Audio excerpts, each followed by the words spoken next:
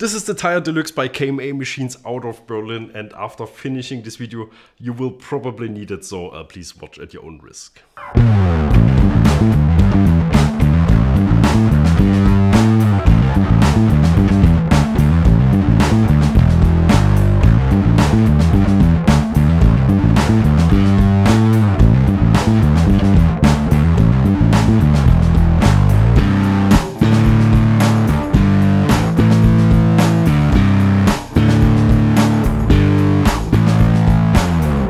Hi, my name is Gregor and today we have Frank it on bass. And this is the KMA Tyler Deluxe. It's a pedal but not really a effect, it's more of a utility device, but a brilliant one. You've seen me holding one of those into the camera in every single video about vintage pedals we've ever done. And that is because this is a brilliant device because it creates an effects loop and allows you to mix it back with your clean sound. And since most vintage pedals don't have tri-wet controls, this is a brilliant workaround to make sure you have enough low end left. The Tyler Deluxe follows the exact same concept but goes a few steps further, but let's start with the basics.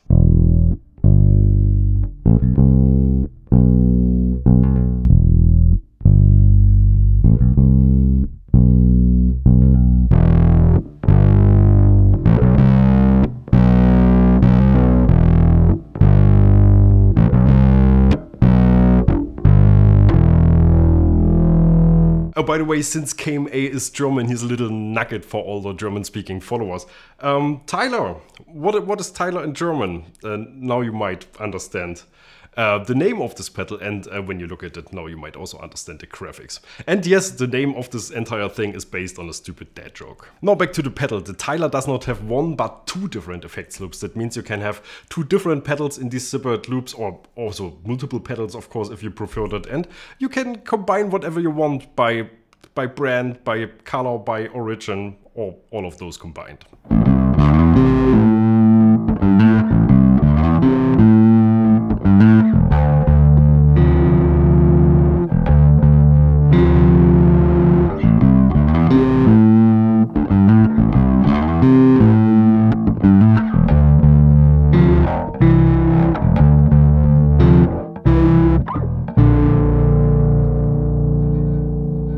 What makes the Tyler special and much more versatile than other devices of this kind is that these two loops are combined with dedicated low and high pass filters. Loop number 1 on the left is your low pass area. That means with this knob here you can get rid of high end and, for example, only compress the lows, as we did in the first two examples in this video. On the right we have the counterpart, loop 2, high pass, and this allows you to dial out as much low end as you wish. So your pedal or pedals in there only have an effect on the highs. But you don't have to use these effects ways like this. You can open these controls all the way up and then the full bandwidth of your signal will be compressed or distorted or chorus-sized.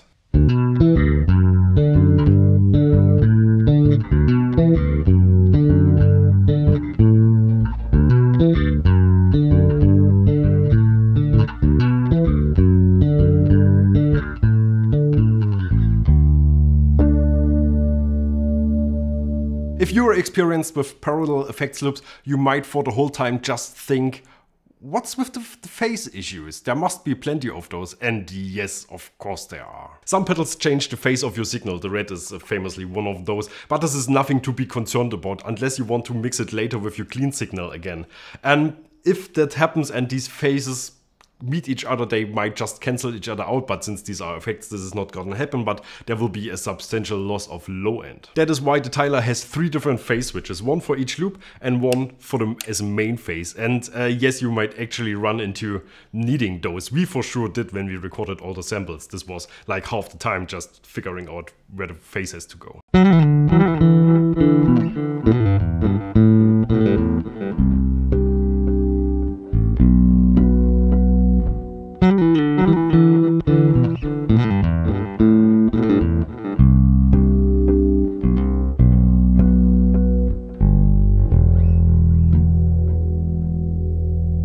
Now let's have a quick run through the pedal. We have 3 foot switches, the one in the middle to activate the whole thing, and then the 2 left and right for each loop.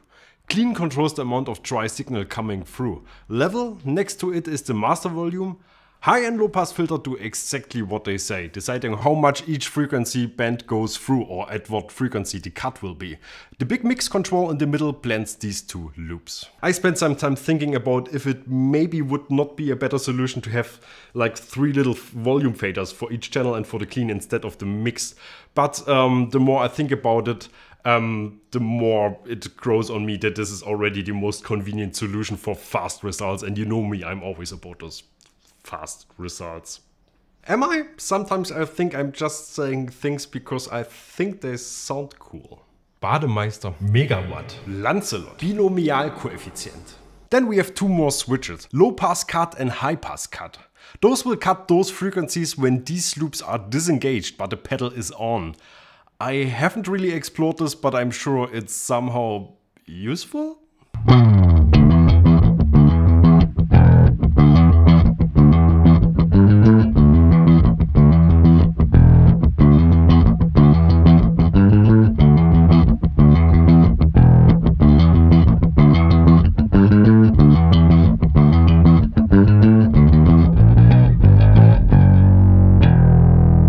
After all this, I can only repeat my initial statement. You will just need one of those. Maybe not now, but then in 2 weeks. And I think it's just very important general to have something like this around. I mean that there are simpler versions. You don't have to buy this. I mean, this is a KMA sponsored video. Definitely please buy this. But there are maybe more affordable versions if you just need a loop, but this is so sophisticated and so good that I just think if you're recording, if you're playing around with lots of effects, this is something you should have. And especially this is really cool because this will be able to solve problems that once you run into them 5 minutes before in your life, you would never imagine that you would ever have them. So this is a brilliant box. Get one of those. That's all that I can say. That's it from me. Thank you very much for watching. If you want to see more of those videos, please subscribe to this channel. Like this video if you liked I don't know, if you like things. Bye!